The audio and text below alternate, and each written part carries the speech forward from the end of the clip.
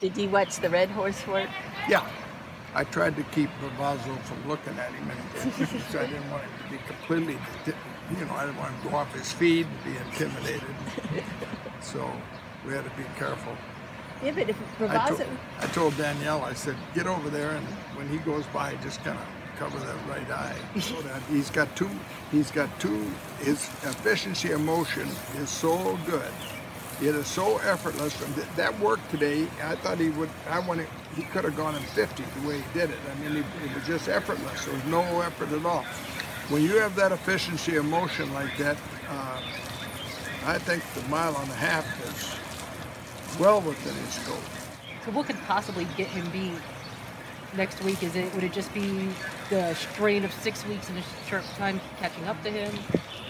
I don't see that either. Maybe struck by lightning at the top of the stretch.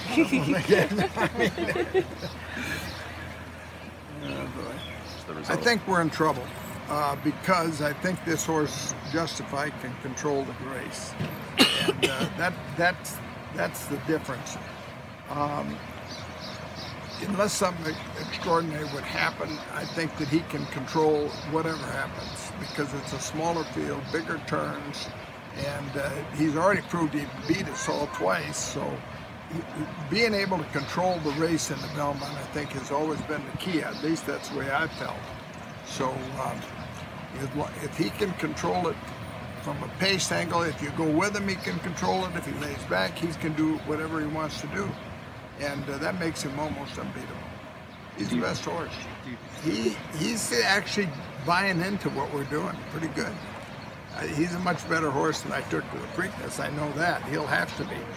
I was telling Mr. Kelly yesterday, I said, if Justify is worth 60 million and we're a neck off, are we worth 10 million? How does that work?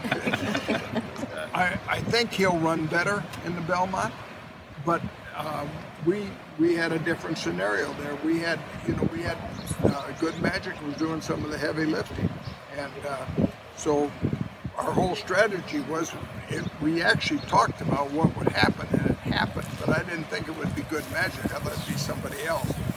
But I told Lukas, I said, if somebody's doing the work for you, just sit up, don't worry about it. I didn't know, I knew Quip wasn't going to do it, but I thought maybe somebody was going to do it. And sure enough, there goes Good Magic.